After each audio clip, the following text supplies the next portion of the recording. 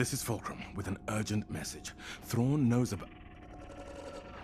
Welcome to another special episode of The Kessel Run. I have with me again Heather from the Whovian Perspective. Hey! And today we're getting together actually to talk about the latest Rebels episode, the season finale, 0 Hour. Heather, first thoughts? Wow. I have written down in big capital letters, damn, that was a great episode. I thought that Grand Admiral Thrawn was amazing in this episode. Yeah, and he gets you every time. It's like, it's a trap. But well, what I liked a lot more about this, and I know that we've been kind of learning about Thrawn, but he's still been kind of that enigmatic, mysterious kind of person. But in this episode, for the first time, we saw fear. Because his plan didn't go as according to plan. And I liked seeing him vulnerable. It gave another side to that character I thought was really interesting. Yeah, that was really cool. And the whole time I just kept thinking the pride before the fall. Absolutely. The look on his face and the way they portray him is just really cool, I think. He always creeped me out. Like the first time they introduced him, the way he just talks so soft and just very stoic. Like he shouldn't be a scary character, but he is. But I mean, it gives me the creeps seeing him on screen. I love it. The actor who plays his voice is amazing. Yeah, I agree, and I really thought that it was fun. Like whenever he's fighting Callus and he's like, look, I know that you're a good fighter, but you went to the Imperial Academy. Right. So how good could you really be? I love that. I love the little digs because and it was cool because you finally got to see a personality out of Thrawn because it's almost like he's kind of on that edge of almost unhinged, or he's getting there, especially with how the episode ended with him and Bendu and everything.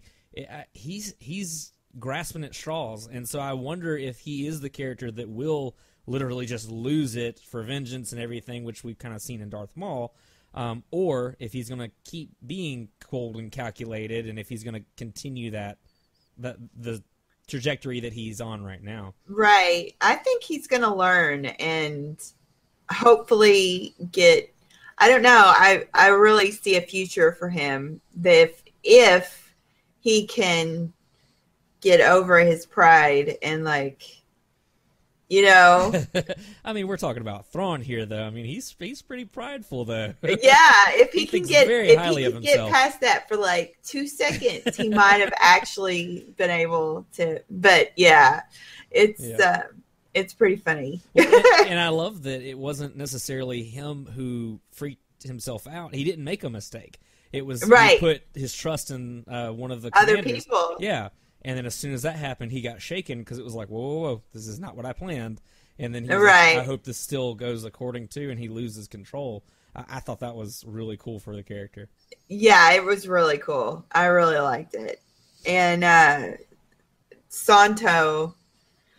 Oh, yeah. we say goodbye to, what was it, Captain or Commander? I think it was Commander yes. Santo. Commander Santo. I really thought his end was fitting. I knew it was going to happen. I knew a lot of people were going to leave. Oh yeah. Well, part of me started to feel like it might be Kanan, and it may be the Walking Dead fan in me, but the way he was talking to Ezra at the beginning of the show, I was like, oh, hold on now, that's not cool. Chill out. Let's not go say goodbyes or anything. Yeah. I was like, man, because Kanan would be huge, which I don't see them doing that in the near future. But I mean, there's also the part of we really don't know Kanan's fate. And we really don't know what happens to him, and so he can be on the chopping block. But I'm right. I had to remind myself that we were watching Rebels and not Walking Dead, so right. It's not quite as brutal. So, as far as Bendu, that was an interesting twist, I thought. That was. What did you think about that? My son, he's 11, and he was, oh, he should help, blah, blah, blah. I'm like, no, I mean, if you truly want to remain neutral in a situation, you really can't help either side. Yeah. Well, and I thought it was cool how he came in as the cavalry, but at the same sense, like I was waiting, I was like, okay, did he pick a side? And then he hits one of the ships with a lightning bolt. Yeah. Like, well, I think he's still ticked. Yeah, I think he's still I loved how mad. He was still the middle and everything. But I'm curious about him though, because I know he's a force. Is it a force wielding creature or is it a force creature? I'm trying to. I think it's. I don't know actually, because I know he is in tune with the light side and the dark, is what he says. Right, he's in the middle. He's the one in the middle. I don't know. Like, I guess we don't really know that much about him other than the few interactions that Kanan has had with him. Right. I consider him in my brain somehow like an elemental from D&D. Okay. Where it's, I don't know, it's like probably a force, a creature made of the force. I have no idea though. Well, I mean, that's just like a. I think that's probably the closest description we'd have to that. Right. But yeah, and so as far as Bendu and everything, that prophecy at the end with Thrawn, I loved how much that actually really did shake him. It did. Yeah. It shook him to his core. It really. Because even at that point, Thrawn was like, "I have you," and he had that confidence back again. And he was like, "But do you? But do you really?" Exactly. Or it's just kind of like, "No, I see your defeat," and I loved seeing that shake Thrawn so much that he's that much more surprised when Bendu just disappears. He's gone. Yeah. I was surprised when Bendu was gone, too. I knew he would, his body, I don't know. I kind of thought he would force die or whatever. Yeah, he kind of pulled a Kenobi from A New Hope. Right. just disappear altogether. Nobody knows where he went. Right. I did have well, not really a complaint, but the storm of how Bendu just out of nowhere just appeared. Like, I don't know. I kind of felt like that was, like, even though it was warranted and it needed to happen, obviously, because of how they were building up him and putting him in the story and the fact that the Empire was attacking his planet and all that kind of stuff, I felt like the story at that point kind of made him seem like he was the cavalry. Like, all of a sudden, oh, yay, the rebels are winning and everything, and it kind of played away to his man in the middle, other than that he hit one or two of their ships. Right. But so, yeah. So we'll have to see which side he's on. Right. I feel like I don't know if he's truly in the middle, is my thing. Yeah. Because if he was truly in the middle, they would have been hit equally before then. And because what does Bendu have to gain from saving the rebels? Or even acting in that moment, period. Other than that he wanted them gone, but I mean, in the same sense, just let them fight and they'll eventually be gone. Right. I thought it was funny because he got so mad at a word, coward. Oh, yeah. And, you're like, really? Someone of your stature and, being so thrown off by a word that's kind of started feeling like playground insults for a second. Exactly. Yeah. So I felt you there. I was like, So yeah. So we'll see if he's really not in the middle, because if he wasn't before, he's probably not now at all. Right. And I'm kind of wondering if we will see him again, especially as how much as he's been in this season. Right. I think we should. I at least think we should see him again, personally. I agree. And maybe it'll be a while. Yeah, like a really long while. Right, but exactly. When we see him again, it'll be amazing. Well, in the role that he played, and I mean, I could be wrong. This is just my opinion, but the role he played to Kanan kind of felt like Yoda to Luke. was a different kind of Yoda, much different, right? But Much different, yeah, yes. much angrier. but in the same sense, he really taught Kanan a lot about the Force that he didn't know before, and taught him how to harness it with him losing his sight and everything. And so that would be interesting to kind of see if Bendu does play out later. Because, I mean, obviously you're not going to have the Force intervene too much, but then there's the part of how much does the Force actually take interest in the struggles that we see. Right, but is the Force actually a sentient thing, or is it actually just weave? Yeah. Like a weave? Yeah, there's all kinds of Right. stuff you could go into. I got you. I don't know. I can, yeah. So moving on through the episode, so we got to see a lot of your personal favorite character, Ezra. Oh yeah, I did What'd you get think? worried that he needs a new master if he's going to become a Jedi. Mm. But he is right. He needs Kanan as a person, Mhm. you know, like maybe it may not be the greatest traditional Jedi, but maybe it's a new generation, Right. and it's okay to be a little bit of a rambunctious little whippersnapper. Well, and with the original canon and everything, we see that that's what Luke's doing as well. And so Right. he's not the only one doing his own thing. I mean, Right. not for lack of trying, but in the same sense. So I think that'll be neat to see how the Jedi way is translated through, as translated through Kanan to Ezra, and how he takes it beyond his teachings. I think that'll be Right. really interesting to see. Yeah, and you know, see how adversity really can change something that you think is so set in stone, and then everything is challenged, and see how it morphs into something really cool. Maybe we'll Absolutely. see. Yeah, I have hopes for him after this episode. He seemed to be able to hold his own a lot more than he does in prior episodes. Right. And so I saw a little bit of that growth that we talked about in our last episode. Just a little. Yeah. Just Not much, but just a little. So we had Ezra call for reinforcements. Now, I had a complaint about our Rebel Alliance. We'll use that term loosely, alliance. yeah. Ezra goes for help. Mon Mothma turns him down, just like Rogue One. So this isn't the first time, but in Rogue One, Right. oh no, we can't do this. Oh wait, they're already attacking? Let's join in. Like, Yeah. what's up with that? Man, I see where she's coming from, but that's the whole part of the rebellion is heart, you know, but I mean, she does have a lot of people that could be destroyed based on her making the bad decision. That's true.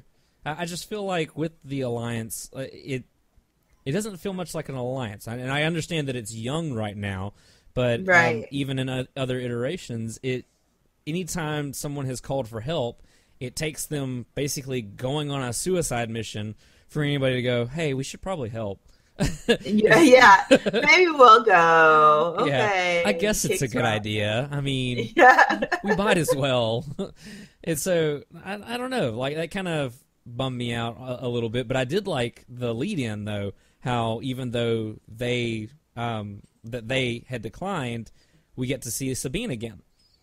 Exactly. And Mandalorian superior with the jetpacks and the fighting and stuff. I really liked Sabine's people. Oh, I love them. Yeah. And I thought it was cute that Mom was all like, no thanks. And then somebody finally said something. She's like, okay, fine. Easily persuaded. Yeah, I guess we'll go. It's like going to the mall. Right. I mean, we might as well. Yeah, okay. Yeah. We'll do that. I thought that was really neat, though.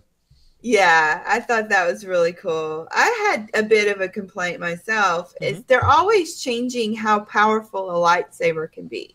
And now Kanan, as this isn't the first time he's done it, but he took a lightsaber all through an entire leg. I noticed that. Put Of Luke these to walker shame. things. I was like, what? Right? That was the super lightsaber going through. Yeah, and sometimes they have to sit there and slowly cut around in a circle to get a hole for them to go through. But if it's through a big thing, anyway, that was my little complaint I've been having about this season is they keep changing. Oh, yeah. And then on top of that, Ezra's deflecting TIE fighter blasts and things like that. So, yeah. They just keep getting more and more powerful. It's it's like, lightsaber trumps everything. Yeah. It's like a really messed up rock, paper, scissors. Right. It's kinda, you're never going to win this one. No. Lightsaber beats all. Exactly. I thought it was cool with Rex and Zeb, kind of the reminiscent of Clone Wars, them setting up the little traps and everything. I thought that was cool to see Rex back in action with that. Oh, he is so cool. And I really liked Clone Wars, and I really pulled for the clone troopers, even though they turned out. But, I mean... It's not their fault.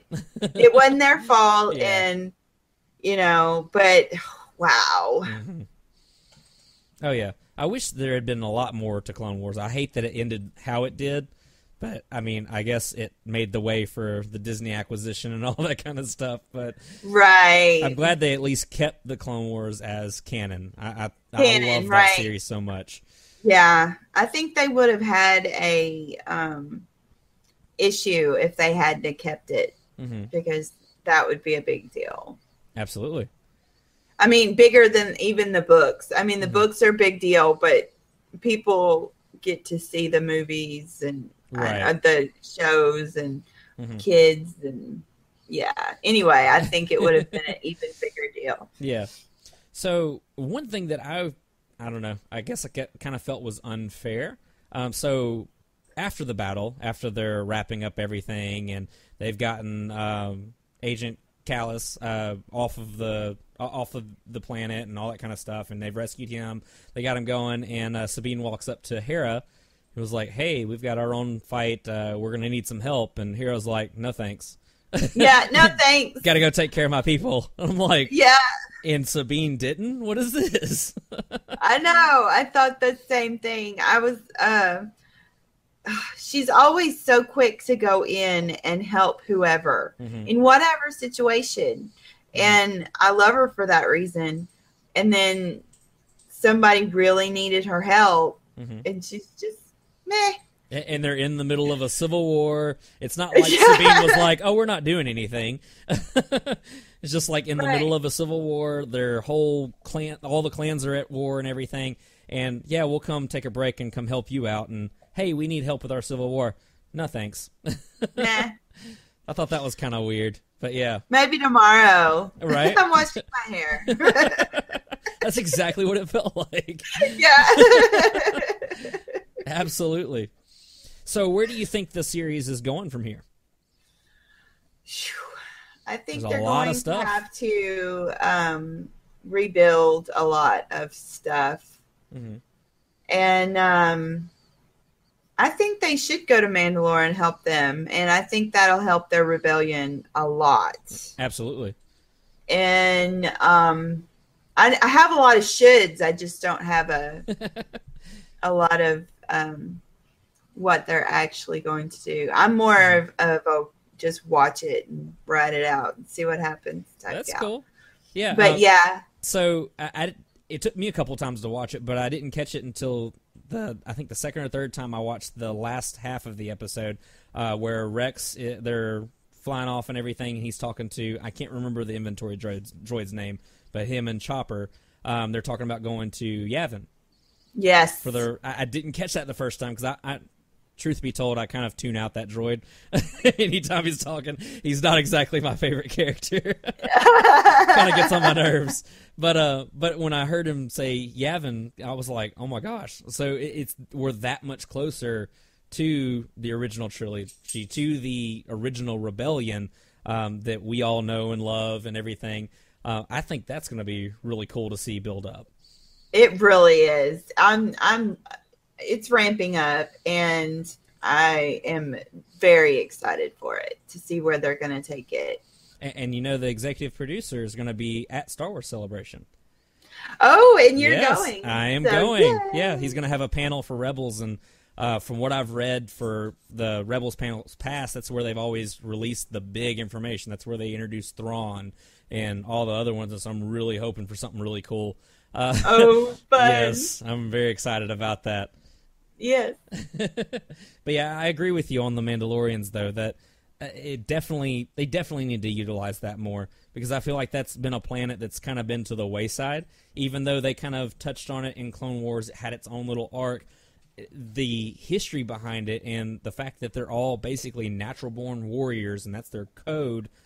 I mean, right. If they were to go to one side or the other, I mean, as we saw with Gar Saxon, if they go to one side or the other, it's a game changer. That planet could take down systems, I'm sure. So, yeah, I think it'd be really cool to see them in action.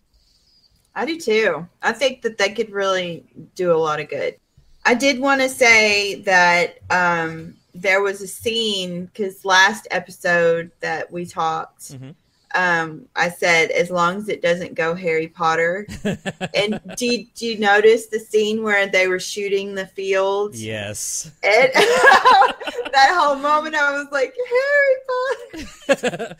I've seen that movie before. I've seen that movie before. I thought it was so funny that it had to be that particular reference. Right. But yeah. Well, I thought that was really funny. I thought it was a little strange, because that was one thing that I guess I kind of had a complaint with in the episode, was that a lot of it seemed so fantastical that it was like, why? Like that scene. Why in the world are there going to be so many Star Destroyers shooting down on this tiny little spot, all the way up in space, but on this tiny little spot on the planet, just pelting it, but the force field holds? It's like, yeah. Okay. The force field holds for a certain amount of time, and then Thrawn, that didn't know about a force field, mm-hmm. knows exactly how long it's going to hold. Right. Because it's experimental technology. Yeah. He's like, guys, I just want to rattle the cage. That's it. Just a little bit. Yeah, I just want to, tap on the fish tank. Full barrage. Right.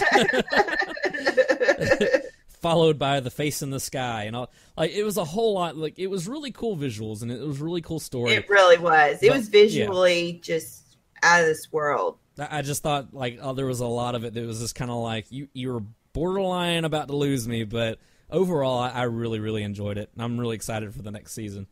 I am too. Did we get to Fulcrum? No, we did not talk about Fulcrum. I think that, did he know what he was getting himself into? Because I know he looked surprised when the signal got jammed and things in the very beginning, but I don't know. Surely he knew something was up. Well, personally, I think that Callus actually kind of got in a frenzy.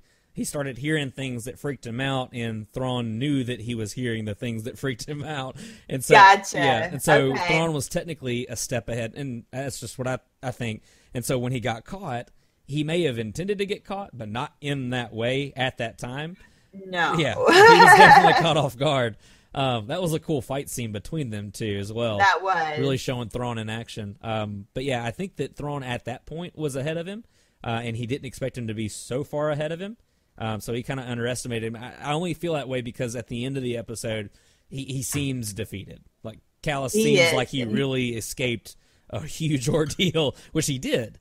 He did. He lost everything. He lost everything. His status, his position, everything. He's literally a man without a home, and so the rebels have taken him in. And so I'm curious as to how or what kind of play he'll have in the rebellion. That would be interesting to see. Again, this is Heather from the Whovian Perspective. Heather, where can they find you?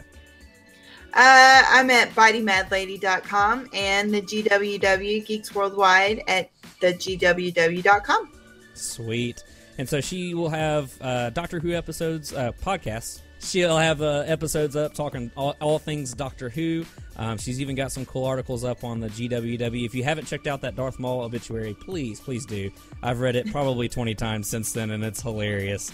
I love it. So definitely check that out. And she's also on Twitter. Yeah, Whov Perspective. WHOV Perspective. Awesome. So definitely give her a follow, guys. And again, thank you for joining us on the Kessel Run. Hopefully we'll be able to continue these Rebels episodes once the season starts back up, and definitely expect a special episode from Star Wars Celebration directly. And hopefully we'll have Heather back here soon. Yay! So thank you so much again for joining us. I'm Danny from the SuperPoweredFancast.com. You can find me on Twitter at SuperPoweredFan, Facebook SuperPoweredFancast, and you can email me at superpoweredfancast@gmail.com. And until next time, may the Force be with you.